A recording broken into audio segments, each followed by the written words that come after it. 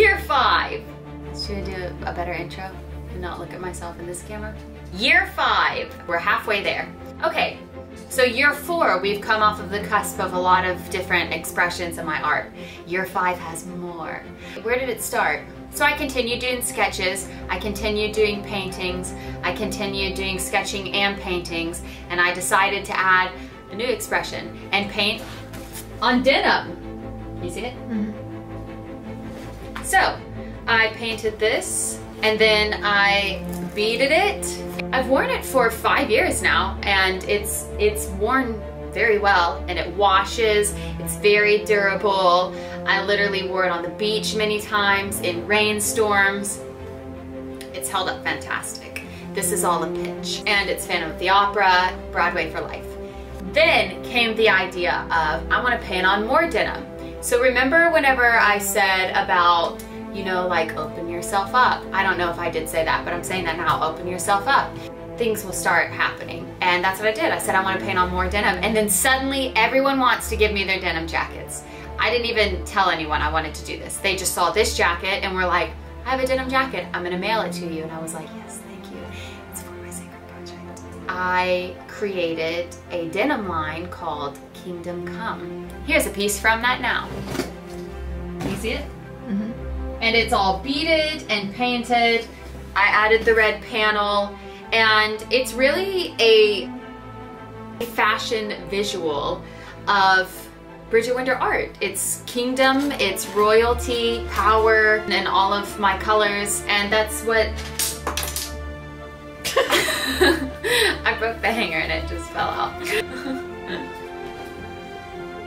It's so hot right now, I would put this on, but I'll put it on. And what if I just start wearing all of the things that, I just start putting on all of the things that I've created, and then at the end, I will look like, I don't know what. Okay, so what comes next? The goal with Kingdom Come was to create this denim line and then photograph it properly.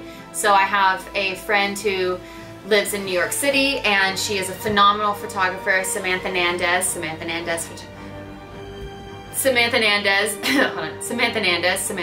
Photography. She was really the vibe of what I was wanting for Kingdom Come, and that's when I started working with people collaboratively, being able to share my vision with somebody other than myself and trust them with it, and we were able to bring forth this beautiful product. You can see it all on my website here.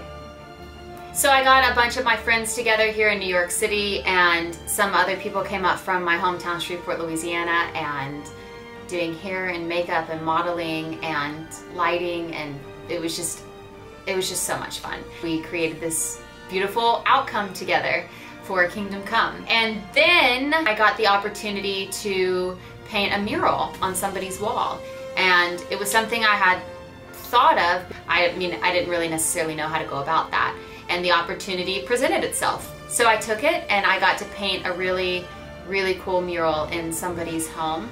And then it opened up another door for me to paint another mural style thing inside of a home that was being completed. And I got to do a couple of those opportunities. So just opening myself up and being willing to do things outside of my wheelhouse, but totally within it because it's art, and just try new things.